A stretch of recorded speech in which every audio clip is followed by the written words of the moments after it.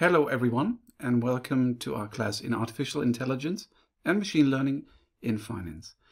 In this video, I want to talk a little bit about some problems associated with classification trees and what can be done to improve on the predictive accuracy and the predictive performance of decision and classification trees. And as we've seen in the previous video, one problem associated with classification trees is overfitting. You can always use more levels, you can always use more nodes and go down even further. And what happens is the feature space is partitioned into more and more boxes, and this necessarily leads to overfitting. This is a problem for deep trees, while shallow trees obviously might underfit the data.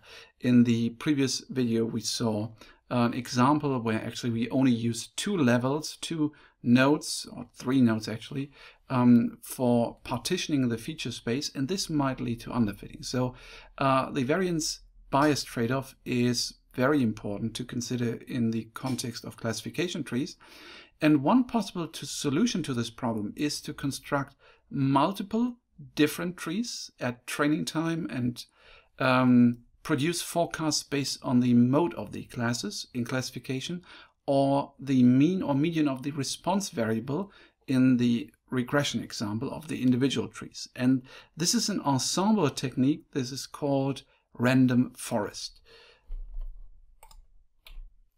So what are random forests? They can be constructed by introducing sort of randomness into the construction of each tree. For example, if you choose random subsamples or variables and splits, and this will then yield trees that are built independently of each other. And this concept, this idea, is usually referred to as bagging, also bootstrap aggregating. Another approach is to use multiple trees in a so-called boosting framework, where we have weak learners, those are the shallow trees, and they are combined to yield a stronger estimator, such that at each iteration step, classification or the regression error is reduced. And this will yield so-called boosted classification trees or regression trees, in which the individual trees are no longer built independently of each other. And to see an illustration, I would advise you, let me get my cursor, to watch these two YouTube videos. So this one is the first, and this one is the second. There, the principles of boosting and bagging are explained quite nicely, actually. And on the next slides, we will apply boosted decision trees to our classification problem, and we will rely on the XGBoost algorithm, which is quite famous in the context of boosting.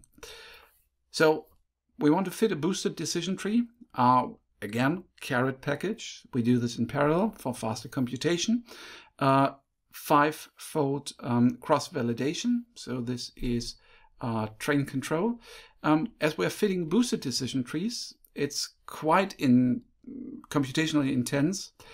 We only use 5-fold cross-validation. If you start the parallel computing session before that and you move this to a cluster, you can also try 10-fold cross-validation. Set-seed, as is tradition, and we have X-train and X-test with the numeric data. So we again exclude all numeric features, all categorical features. The underlying XGBoost algorithm already uses parallel processing implicitly. Therefore, we only employ two parallel processes in carrot, wrapped around the implicit parallelism that is included in XGBoost.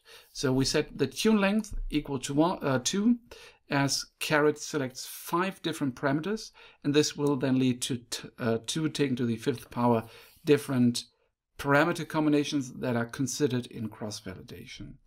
So XGBoost model is our object. We train based on X-train and Y-train. The method is XGBtree, so it's a classification tree that is boosted via XGBoost, and the rest is standard. Train control, TR control, our options, cross-validation 5-fold, and the metric used to select the best model is accuracy, and then we stop the cluster. So this is what we get out. 100 rounds, maximal depth is 2, and some additional parameters.